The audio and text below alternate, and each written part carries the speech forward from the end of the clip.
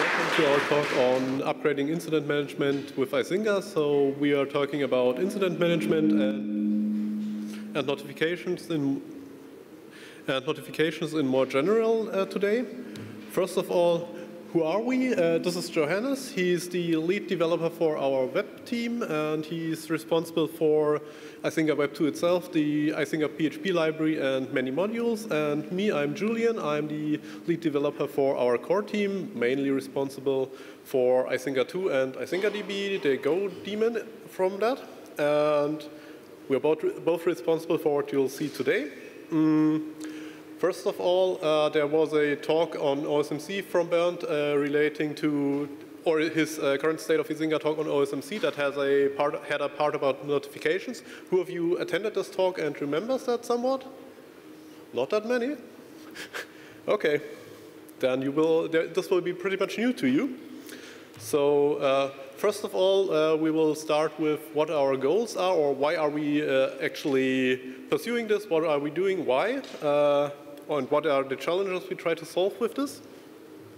So first of all, currently the only component sending out notifications in the Icinga stack is Icinga 2.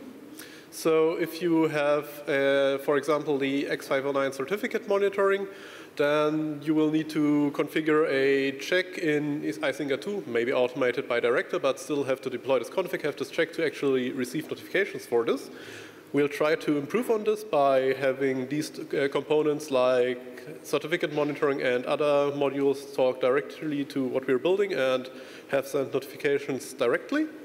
So to avoid having you to configure all these extra service objects just for the purpose of having them to send notifications. And this means if we directly receive information from multiple sources, we will also try to combine them into single incidents. So if you have a certificate expiring and some other check failing because of an expired certificate, because it's a good check and actually validates certificates, then it's better to only receive notifications once for this problem and just combine this information. So the next thing, we're trying to improve on escalations. With Icinga 2, you can do something like, say, if a notification should be sent to some person if the problem is older than an hour, or you can say only if it's critical and so on, but this is only a condition each time that's checked for each notification. It's not there's no entity in the config that says this is an escalation. We are trying to change this. This means we have an escalation that has a flexible condition where you can say the specific conditions in which, under which it will trigger, and we will go into this a bit more in detail later. And the main thing is, in Icinga 2, acknowledgements are a bit weird if you want to build escalations. So you can acknowledge a service, and this just suppresses all notifications. So if you have a notification for this is critical, send it after 3 hours or so, and it was acknowledged without an expiry time, notification never gets sent, and maybe it's forgotten even if it shouldn't. So we're trying to change this here. Related to acknowledgements, we're trying something new here. So this is supposed to kind of extend what acknowledgements are currently in Icinga 2. We are trying to make this, so in Icinga 2 it's just basic for the notification logic, it's just a single flag, is it acknowledged, is it not acknowledged, and then suppress the notification or it doesn't. We are trying to actually allow to link possibly multiple persons to the incident. So in the sense that if you say you're an incident manager, it's supposed to mean that you're actually handling the incident. And this will mean that follow-up notifications are supposed to be sent to you in this case. So let's talk briefly about the architecture we are building here. Because both of us are standing here, you might already have guessed that there's a backend component in this time similar to what we're doing with Icinga DB. This will be a daemon written in Go. This will, like Icinga 2, X509, certificate monitoring, vSphere, and so on. And this will then also take care of sending notifications.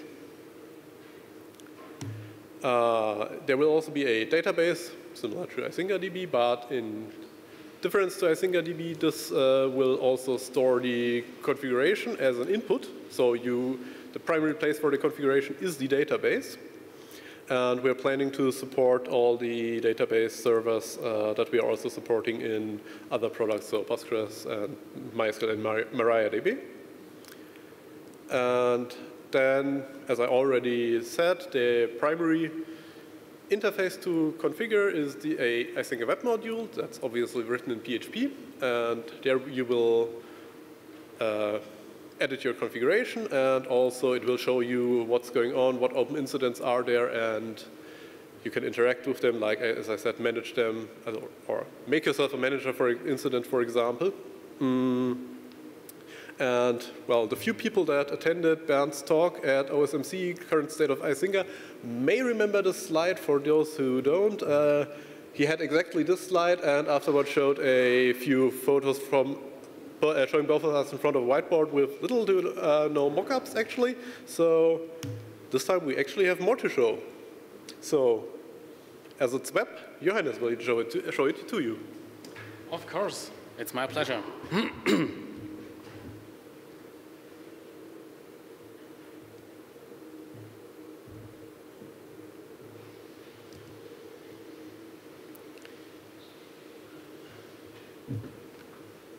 So, I hope you can read all the details. Is it too small or too big? No, it's too small. It's too small, of course.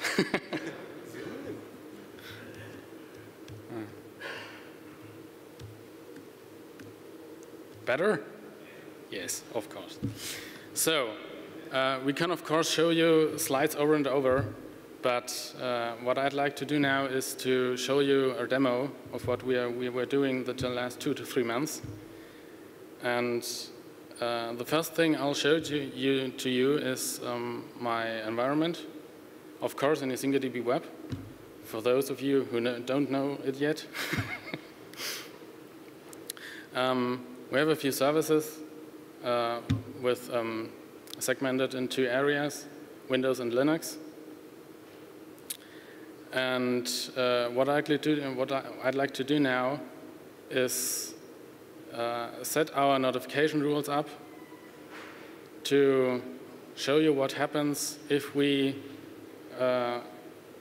simulate a problem for those of those services. But the first thing we have to make sure is that we have contacts, because we want to notify persons about incidents, and what we have now is, of course, our best colleagues and some group chats available. And those we will make responsible for objects and other things by use of so-called event rules. An event rule is mainly one thing. It allows you to map events which are transmitted by sources, as explained by Julian previously,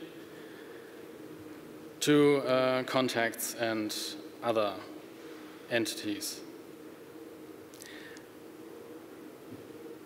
And the first thing I'd like to set up is a rule that will take care of all the Windows hosts and services. Then we have the first escalation, which is supposed to report incidents to our group chat called Windows Level 1.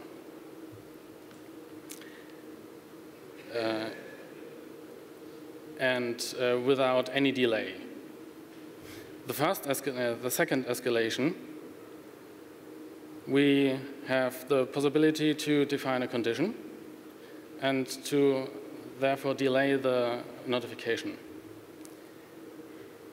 in this case, we want to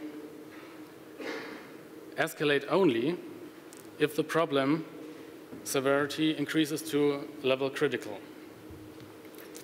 And in that case, we notify the group chat level 2.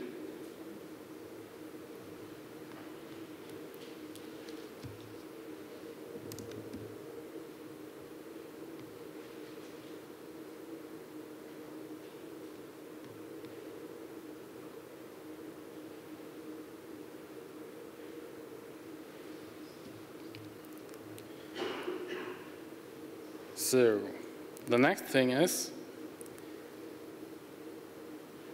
we have an event rule now. And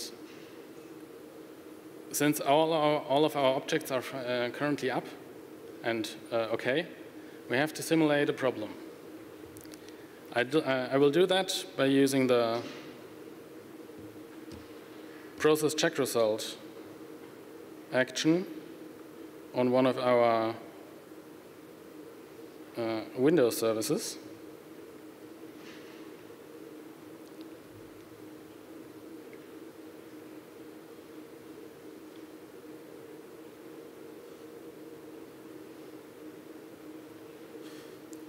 Any message is fine now. And we have a problem. What should have happened now is that the notification has been sent out to our group chat Windows level 1. And that's of course what happened. We have a Rocket Chat implementation here, and the notification has correctly been sent to the group chat. There, we are able to see the object which has the problem. And if we click on that, we, of course, see the detail view in IcingaDB.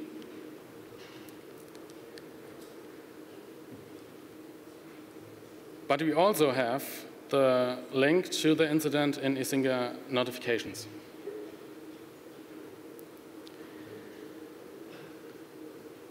But if you remember, we also set up another escalation. The escalation, if the problem raises to severity critical, we want to notify the group chat Windows level 2. So let's raise the severity.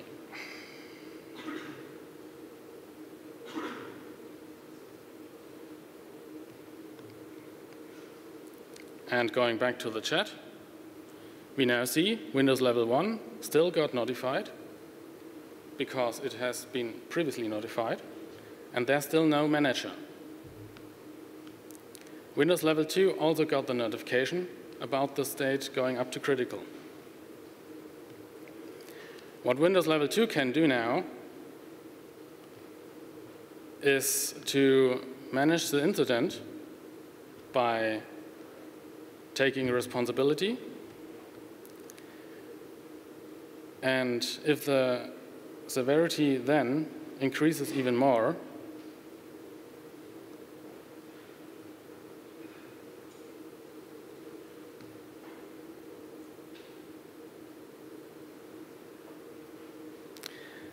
me, because I took the responsibility, is now notified.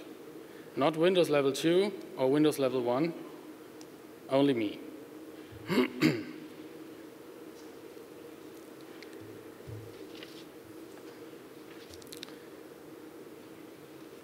The next thing is a little bit more complex, because for our Linux environment, we don't want to first notify a group chat in order to assign responsibility.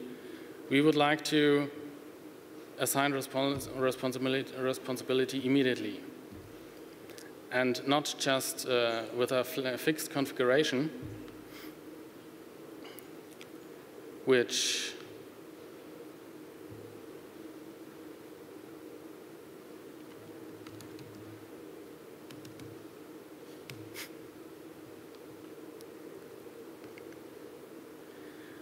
which limits the contact to a specific person or group chat, we want to send the notification based on the time the event occurs. Because it's not just a single person who is responsible all the day, all the week. The shifts change, and that's where our schedules come in play.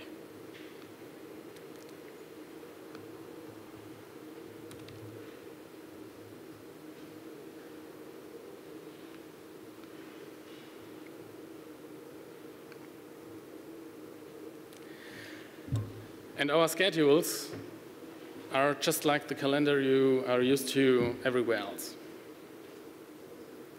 Here, our current configuration shows that in the current week, the duty was on Monday for Bernd to take responsibility, on Tuesday for Eric, on Wednesday, that's today, it's my duty, and Thursday, on the holiday, of course, Julian. And the weekend, why not blaring? But, of course, I'm standing here now, and I can't take responsibility for any incident that will happen now.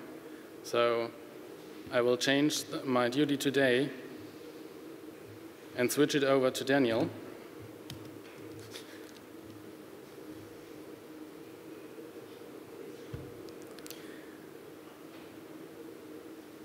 And now, if an incident happens for any Linux service, which we will of course simulate now,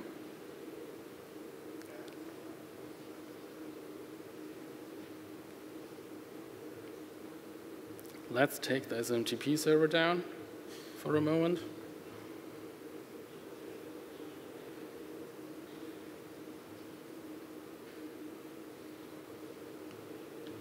You can see Daniel got notified. And of course, if he visits the shows, looks up the incident, he can now also take responsibility. Since I clicked on the incident with my account, of course, it's not Daniel. This is just for the demo. Now, of course, I'm the manager. But that's also not so much of a problem, because I already said it's just a calendar you're used to. So you also have the month view and the event that or the entry in the schedule which takes the responsibility to a specific person based on the time is also effective in the upcoming weeks. But I only changed the duty today, so only today I'm not the responsible person, but Daniel is. The next week I'm still responsible on the Wednesdays, and that's of course a rule which is repeated weekly and goes on and on, even in coming months.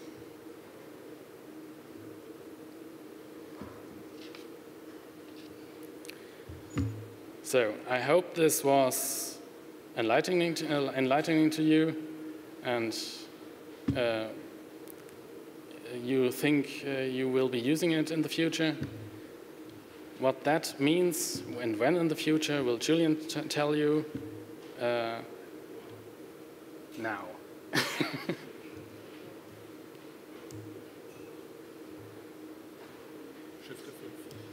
Hab ich schon.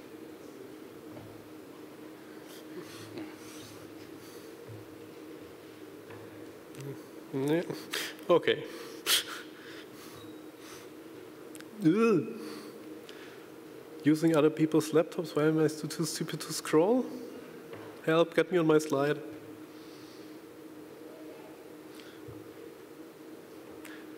Whatever. Yeah. So now we're back on the slides. So as you have seen, this is far from finished also. It wasn't our productive demo environment, but something locally. So we wouldn't yet recommend to use this in production for anyone. And some of the things that are planned and we are missing or are thinking about implementing is, or this is a, we should implement this, would be rate limiting and bundling of notifications. So this is supposed to mean that if, say, 20 hosts go down at the same time, most often there's no value in the individual notification. It's much more useful if you just get a notification that says 20 things went down, look into the root cause. Obviously, it wasn't modeled by dependencies and your monitoring didn't catch it for you what the actual root cause was. The next thing is more flexible options per recipient. As you've seen, there's so far nothing which would allow you to specify duty times for different persons, except from you can create a schedule that happens to have everyone in their duty times in there, but maybe something like if you have teams spread around the globe, they work in different time zones, maybe you want to reflect this in your notification schedule without doing this in a schedule for each week. Then one thing many notification channels provide, or many notification channels actually provide a return channel. So we have seen Rocket Chat, you may just reply there, or there are emoji reactions. Maybe we want something like thumbs up means I managed this incident, so you don't have to go back to web, click it, if you can do it just from where you're reading the notification. And somewhat related to that, currently notifications in Icinga 2 are more a fire and forgetting. It gets sent, but if that doesn't work, well, the notification got lost. The plan is to provide or integrate, get more feedback from the notification channel implementation. So if maybe your SMS gateway is down, it's still more useful to send an email than nothing at all. Or also, as many channels provide something like deliver receipts or read receipt, you can also might want to do something like if the device that should receive the notification is offline, maybe send it to a different contact or via a different channel, fall back to SMS. Hopefully that works if the data connection is lost or something like that. Also, with the notification scripts in Icinga 2, there are all kinds of fancy things people have built, like integrating graphs in their emails or something like that. We would like to have a look into how to fetch additional context for the object that's notified about and integrate it to our notifications as well. So you might be asking, when is this coming? We are planning to publish the source for what you've just seen soon. We didn't make it just in time for the camp, but hopefully, maybe if we get enough time today, maybe on Friday, latest next week, I guess, but you will definitely know about this when we do it. But as I said early, that's an early preview. You can have a look at it, play around with it, but please don't use it in production. We also won't help you with this much if you run into problems, which you probably will with this state of development.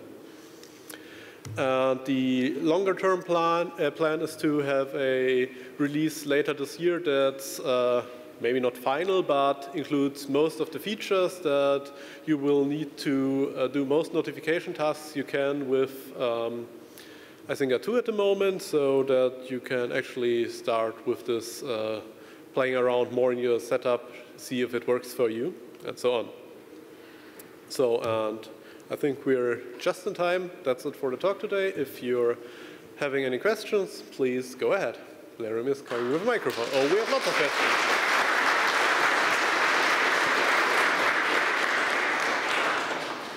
Just for the recording, we're going to use the microphone for the questions.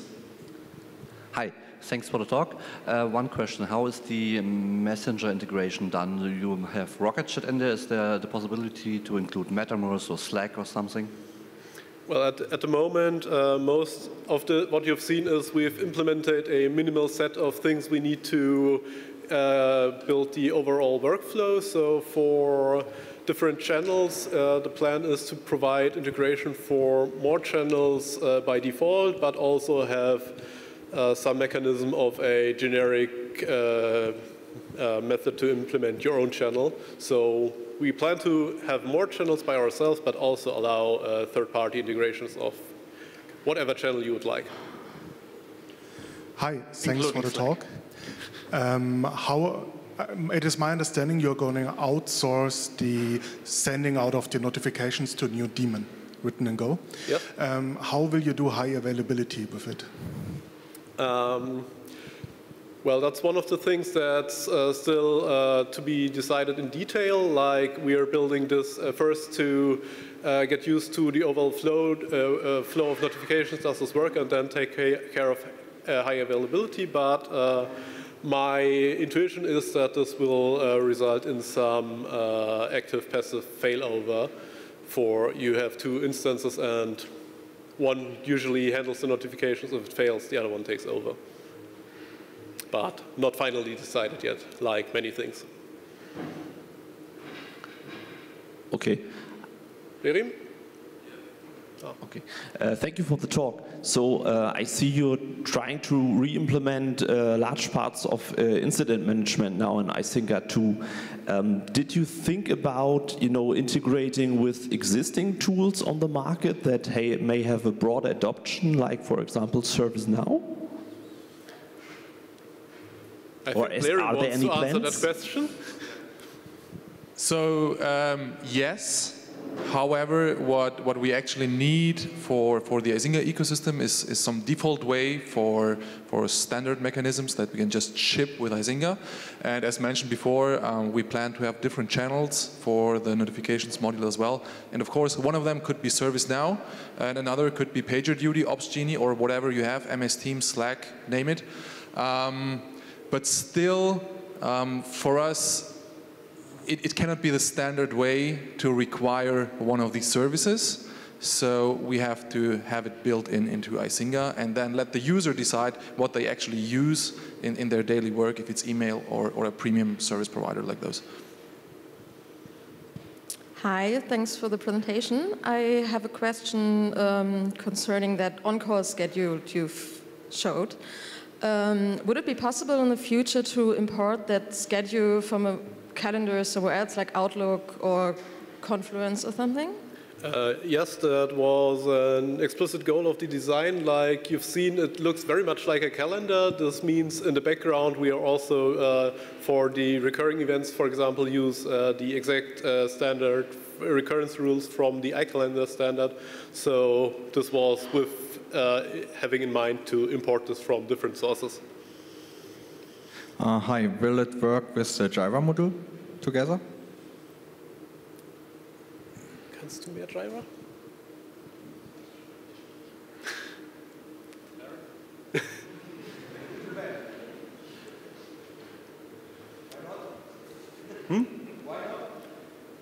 I'm not too familiar with the Jira module in detail. I don't know if Blair can say something about that. So if you want to dig deeper into that, the Jira module is, of course, it shares a little bit of features with this because it notifies you by creating tickets in your Jira system.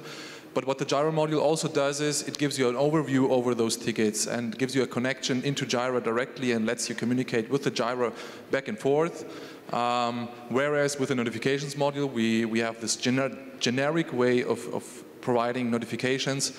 And perhaps there is a little bit of shared functionality, but in the end, the Jira module does more than just sending tickets because it has some more. You can see it like a enhanced, advanced module for notifications specifically for Jira. Yeah. Yeah, perhaps this could be a thing. Yeah. So yeah, there are plenty of things that could be done with this architecture. Hello, thank you for the talk. Is there some kind of integration with OTRS or Znuni or any other forks? I didn't get the second thing you mentioned. What was it? OTRS or Znuni. Znuni is just a fork of OTRS. Well, that's also one of the things. We can provide integration into many things, but that's far from what we've looked into in detail. Maybe Blarium can comment on the big picture again.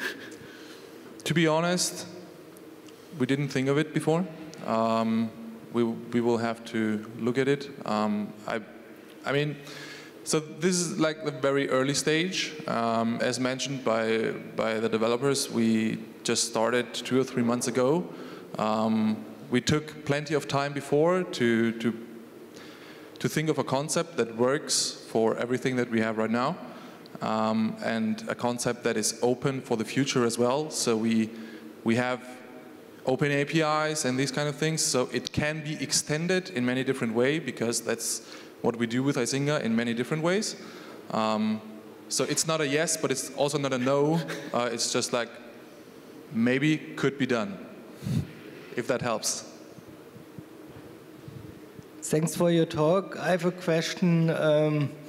If an incident manager steps up, do you plan to notify previous contacts? Yes, that's planned. At the moment, we are mainly sending state notifications, but there's more needed. That's one of the things, yes. Just one thing, because we are into the break, but that's not a problem, because I see that there's interest for questions. I'm just continuing until there's no questions left. 2 questions. Will you be providing some kind of plug-in mechanism so we can write our own notification methods that don't require us to write Go? Sorry, can you please repeat? I didn't understand. Will we have a way to write plugins to do our own notification methods yes, that aren't in Go? We are planning to have, at the very least, some similar exec your own command mechanism of sending notifications. We are also we plan to look into if you can implement your own plugins in Go. There's a module extension in Go, but again, not yet decided, but we plan to allow third-party plugins for all of this. Great. And you showed a very fancy UI for creating notification rules and escalation rules, but can you confirm you'll be able to still do that through config file for those of us who have to deploy through automation thousands of instances? So your question is how to, if you want to generate configuration for this? Yes. Can you configure notification and escalation rules without having to go into the GUI and do it by hand? Can we do that through configuration files? Well, not decided in detail. We understand that this is desired, but probably an API or something like that. Yeah, just as a general piece of feedback on various new Icinga features that require configuration through the GUI is not great for those of us who have to deploy from our source of truth through automation because there's simply too many things. Of course. Currently, it's all in the database, so there's no file configuration.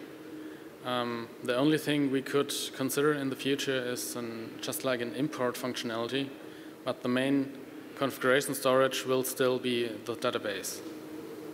Okay, please consider that use case, especially if this is going to become the default notification method going forward. That's also something that will be helpful for tests, so something will pretty certainly exist in the future. Thank you. Feedback like that helps. Yeah, thank you. My question is about the stack you choose. Why is this not integrated into Icinga core, but a separate thing in Go?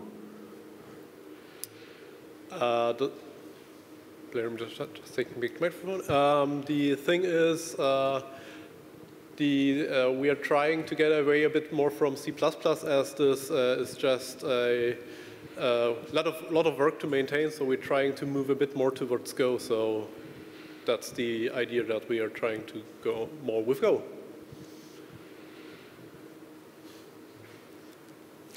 All right. Whoa. Sorry. 2 questions. One, you stated that you want to come away from having to implement Icinga CLI checks for certificate monitoring. But is there a fallback or another communication channel between the modules? Because if I want to have the certificate monitoring also in the business process, for example, I still need to provide a service object that uses Icinga CLI, or is there another mechanism planned? Well, if you need the information in Icinga 2, then you still have to have this checked. But we try to get the most use cases where you just want to get notifications. We try to handle these as easily as possible, but in some circumstances you still might need a check, yes. And the other questions, is there a possibility to have on service or hosts objects flag for criticality for on-call duty out of office hours, for example? You've seen where we filtered on the host groups, Windows and Linux, so this would be also the place where you could have your own, this is a very important host, this needs more attention if something goes wrong. So for custom variables, it's also possible to filter on those? Not directly on custom variables. At the moment, we only expose host variables in there, but this is still subject to change. There will probably be a mechanism to provide some custom variables, but we would like to try to avoid having to pump always all of the custom variables into it. So it might be something more like you can configure a set of custom variables that will also get exposed to this module then. Okay, I don't want to steal everyone's break, so maybe one final question. Over there.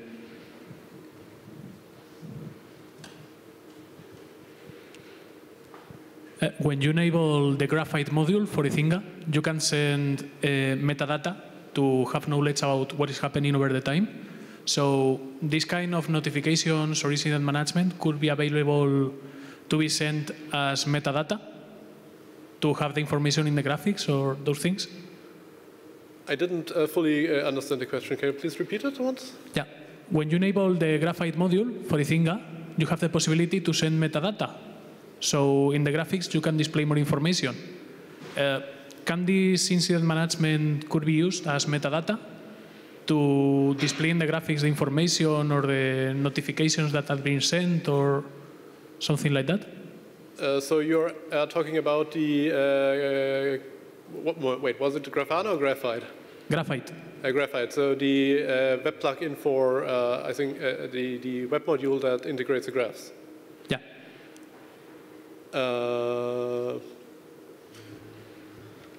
I think what is meant is the Graphite writer of Icinga 2, which has the option to also send metadata into Graphite. I guess that's what you mean, right? So, yeah. Oh yeah, so I understood that as the metadata we would like to enrich our notifications with. So yes, there should be or will be hopefully a link between the Graphite module and the notifications module in order to enrich our notifications. What this on the other side of the Graphite environment means, I don't know quite yet. So that's the only thing we currently consider.